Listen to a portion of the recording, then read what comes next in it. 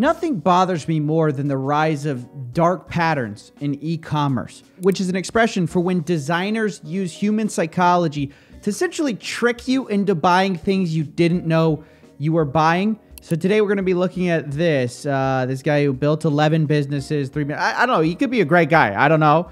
But I grab my guide for getting started in real estate. I said, ooh, let's check that out, right? Let's check it out. So I go here.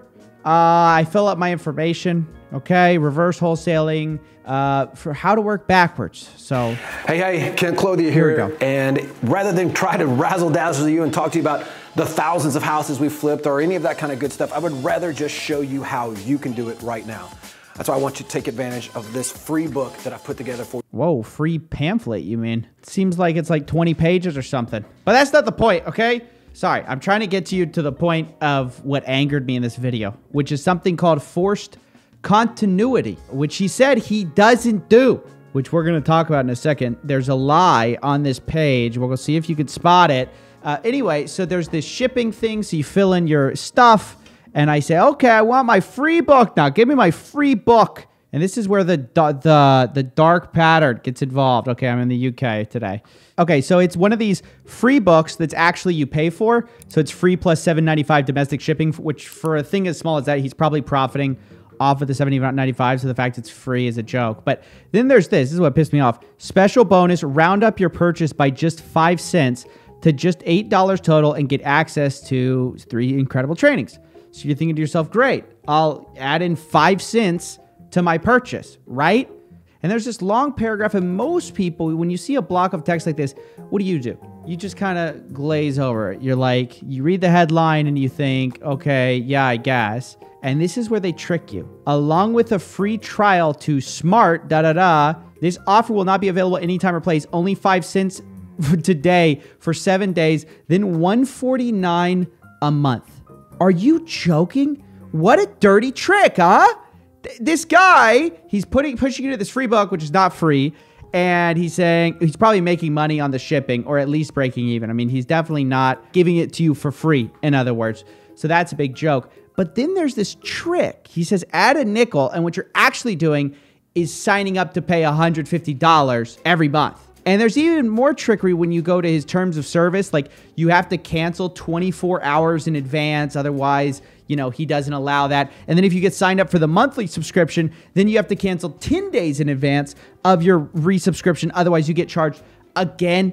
And this stuff really bothers me, and I think it needs to be called out whenever it happens. Everybody who does this knows it, but they more think, here's the thought, I'll get more sales. I'll get away with it. I will get away with it because no one's here to call me out. No one will call me out on my crap, but I will. It doesn't stop there, because as you go down, I saw this thing that really pissed me off. It says, there is no catch. Well, but isn't there though? You're trying to trick people into getting $150 a month. This is a well-known UX design scheme. It says, oh, I know there are some websites out there that offer you something cool for free, but then stick you with some program that charges your card every month. This isn't one of them. There's no hidden continuity program. What? That's exactly what there is. So if they read this, they will be lied to, because there is no free trial. I thought there's a 5 cent trial and then a hidden continuity program. Just a free book. If you act now before my offer expires, wondering why they're doing this. It's because it's my way of giving back. Oh, what a nice guy. Because unlike other gurus, I don't make all my money teaching others how to do the same. I actually run a real business. Okay, so I'm thinking that this guy's malicious. But what I actually find out, because the internet detective, you guys know me, I had to do some digging. I got out the old magnifying glass. I was like, what's going on here, you know? And I found something very interesting. I found a very similar phrase on trafficsecrets.com, aka, oh, Big Daddy Russell. We haven't talked about him yet. He's the progenitor of all the gurus. He teaches them all his secrets. So you come to find out that I don't think this guy was maliciously lying. For sure, there's a forced continuity scumbag move in here, but he wasn't maliciously lying. Instead, he was lazily copying Russell Brunson. See, there is no catch. I know there are some websites out there, all that kind of stuff. That's straight out of here. There is no catch. I know there are some websites out there that offer you something for free and then stick you with a program that charges you every month. This isn't one of them. And Russell Brunson's, by the way, is not this guy who just copy and pasted some of the stuff and just replaced it with his business. Yeah, he does have a scumbag forced continuity thing. So I just wanted to call this out. Like I said, I mean, here's how I think about things. People tell you who they are in their marketing. If they're a sleazebag, if they're honest, it's very obvious. They send you signals of who they are. Now, I'm going to be honest. I don't know Real Estate Worldwide or whatever this guy's company's name is. I don't know them.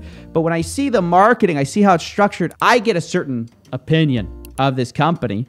And I think, be better, okay? Be better than this in your marketing. Be better than this in your funnels, guys. Come on. This is pathetic. This is very easy to spot. It's not a good look. Anyway, that's all I wanted to say. Just wanted to call this out real quick. A little Coffeezilla quickie. Thanks for watching. I'll see you in the next one. I know what you mean. This ain't what it seemed. Nothing but a trick. Trying to sell me on a dream. But that was where you lost me. Wake up and smell the coffee.